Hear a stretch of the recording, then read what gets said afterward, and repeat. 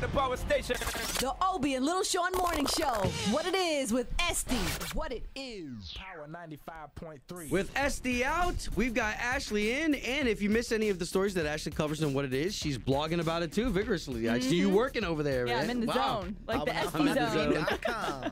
All All right, so what it is with Kim Kardashian and Kanye, they definitely won't be getting any baby gifts from anybody. Well, that's what they're hoping.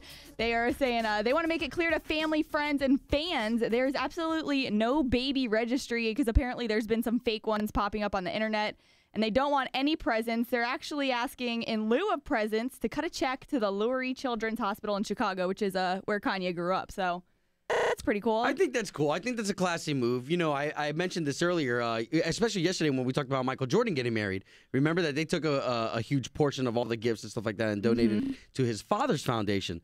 Well, when rich people do this, I think it's a nice little, because they've got the money. Yeah, plenty. But do they really get those many gifts from just strangers? And those strangers, don't they have a life to be sending? You know, I think that's a little presentado, and there's, you know, on their side to just be sending Kanye and Kim like a baby shower gift. You don't even know them. Yeah, you'd but you'd be surprised. You'd be surprised. When I remember having open heart surgery. Remember when I had open heart surgery, and random people send me stuff?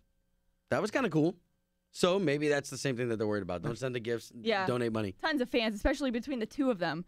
But anyways, and what it is with NBA player Jason Collins yesterday, if you didn't hear the story, he did come out. He is the first active gay athlete in one of the 4 big North American sports leagues. That's the NBA, NFL, MLB, and NHL.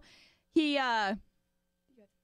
said this himself. Yeah, it's kind of mind-boggling. I think I talk about that you know, I never set out to be the first, and it's, you know, you're sort of waiting around for somebody else to, you know, raise their hand, and, you know, I'm ready to raise my hand, but, you know, you still look around like, okay, come on, guys.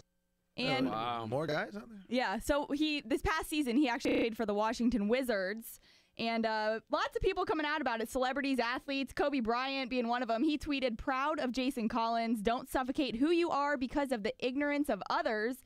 And then Kobe's teammate, actually, Steve Nash, had this to say. I think it's great that Jason's, you know, strong enough to come out. I think he's, you know, going to make a huge impact on a lot of people. I think most importantly, a lot of young people. This is a really, really important issue. This is a really important time that somebody is finally, you know, taking a leadership role in this respect, and you know, it'd be great if he can continue to play. Wow, so those people who don't know who Jason Collins is, you are going to know who Jason Collins is.